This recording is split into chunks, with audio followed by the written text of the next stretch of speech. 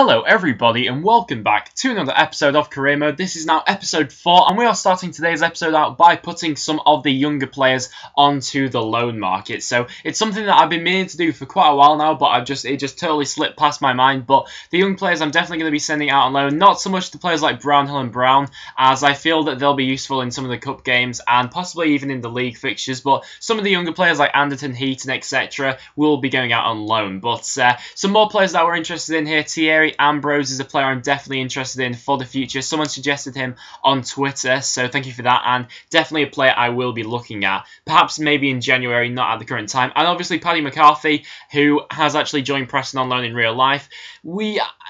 He's got 1 year remaining on his contract, and he is only a sporadic first-team player, so I thought I'd put a bid in for him of 200 grand. See if that would come off or not. But going into the first game of today's episode, guys, we are against Bristol, and this is the team I decided to go for. Still sticking with the 5 at the back formation, as it worked quite well last episode, but getting straight into the highlights now. We do start off on the upper foot against Bristol here, with a good chance. Bradley Dack forcing the goalkeeper into a good save there, but in the end, we couldn't manage to follow it up with anything. But Bradley Dack has been an absolutely stellar signing for us so far. He has been absolutely terrific. But Bristol then come forward and do this.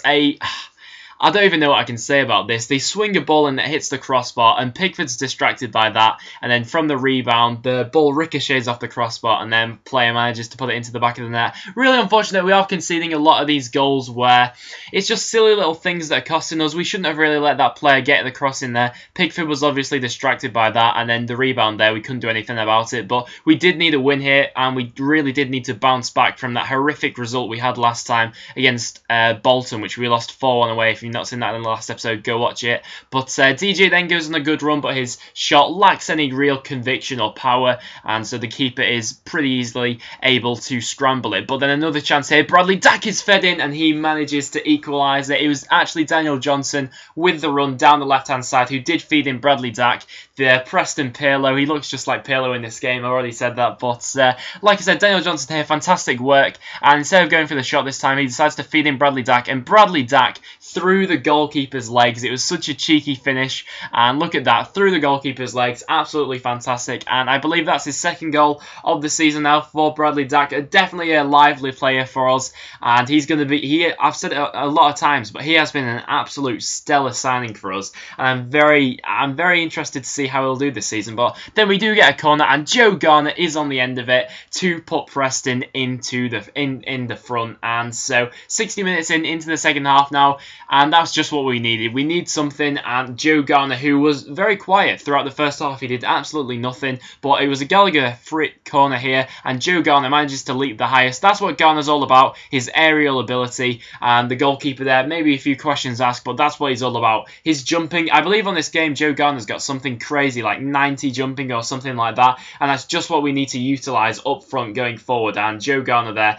getting his first goal of the season, it's always what we like to see. And then Paul Gallagher with an absolute, it's such a classic Paul Gallagher goal, this, and I don't know what it is, but there's something about this kind of goal that every time Gally gets a goal, it's always this sort of thing. Outside the box, he goes for it, places it in the bottom corner, but he does very well here. He manages to go past a man there, and then picks his corner into the bottom of the net. It takes a little bobble, and that goal, it was so satisfying when it went in. It was just such a nice goal to score with Gally, as last season, if you watch my career mode, Gallagher did absolutely nothing for me, but this year, he's been a very good player for us. He's already been getting assists for us, and he's now amongst the goals, and that was a fantastic goal. Perhaps our best goal we've scored so far on this career mode. Maybe a goal of the season contender, who knows. But in the end, that was actually how that match did finish. It did end 3-1 to Preston, so we have well and truly bounced back from that awful result we got against Bolton in the last episode. Like I said, if you've not seen that episode yet, go watch out. There'll be an annotation on screen now. But as you can see here, we do get an email back from Crystal Palace saying that they have accepted a bid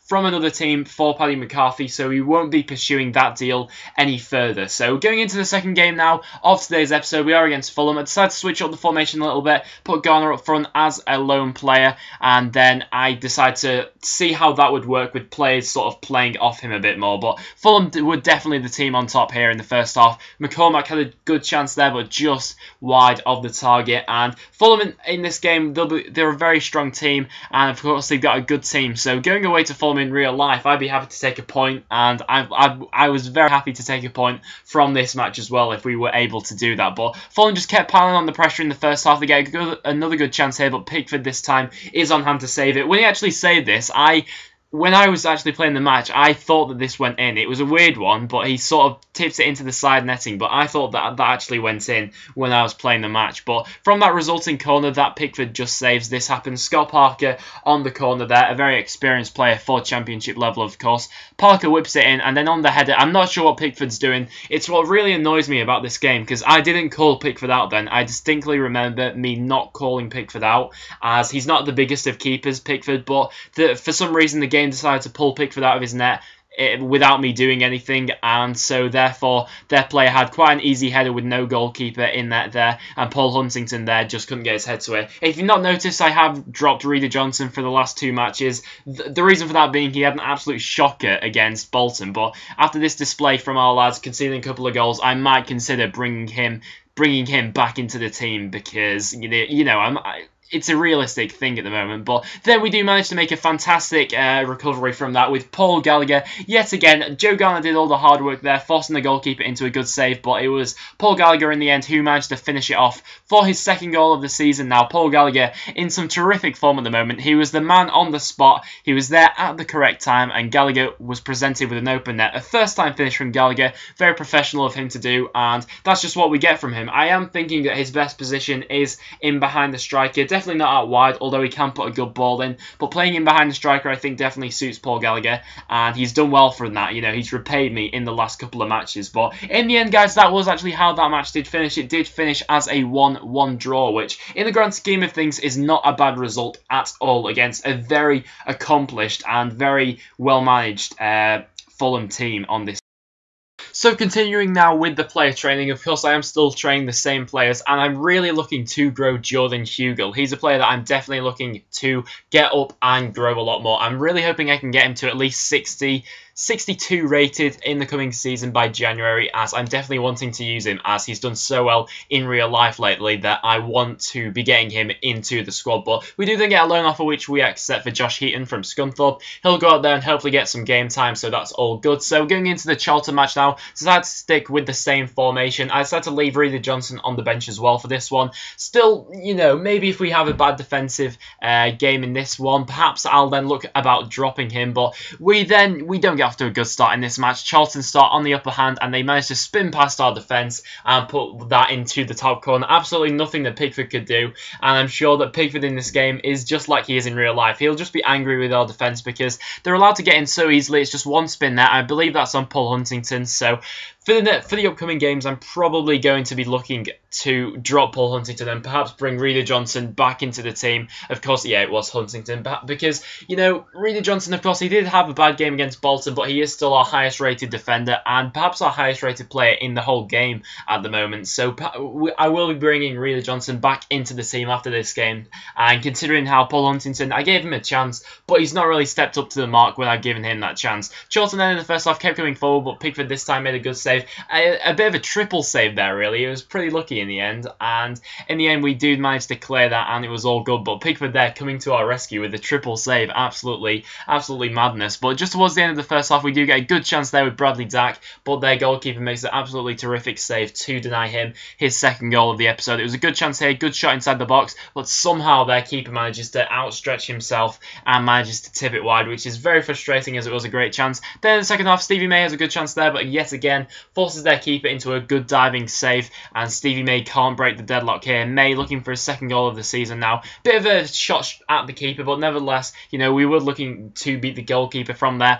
But Charlton in the second half, they were just as strong as they were in the first half, and just, I don't even know what that was. It was just mistakes all around, and then they managed to put the ball into the near post. But some very sloppy passing moves from us. I don't really know why when we win the ball back here, we just try and play it back in, try and be be a bit clever, and that's just not what we want to be at the moment. We want to be doing the basic stuff right, and then in the final third perhaps do a bit more risky stuff, but playing that ball in there is just absolutely idiotic, and Pickford is yet again beaten at his near post. He needs to sort that out. There needs to be a training drill where Pickford can learn to save stuff at his near post, but a good chance there for Charlton, but Pickford that time did make a good save, and he has been a good keeper for us this year, Pickford, and as you can see that it was a curling shot, and Pickford manages to get a good strong hand to it, and manages to deny them from having any chance. Then we do manage to get a chance here. Could we get a comeback here with Will Keane?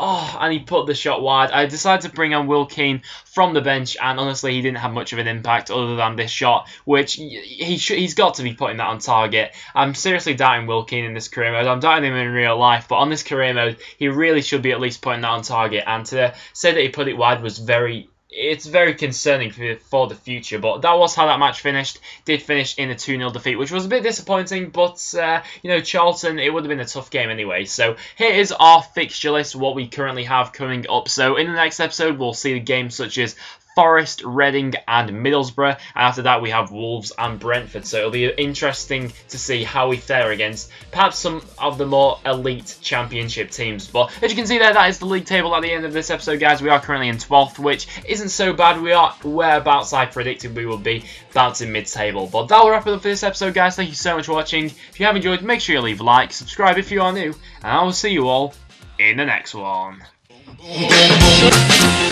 I'll shoot you right down. Boom, boom, boom, boom. Ow, ow, ow, ow. Boom, boom, boom, boom. I'll shoot you right down. Boom, boom, boom, boom.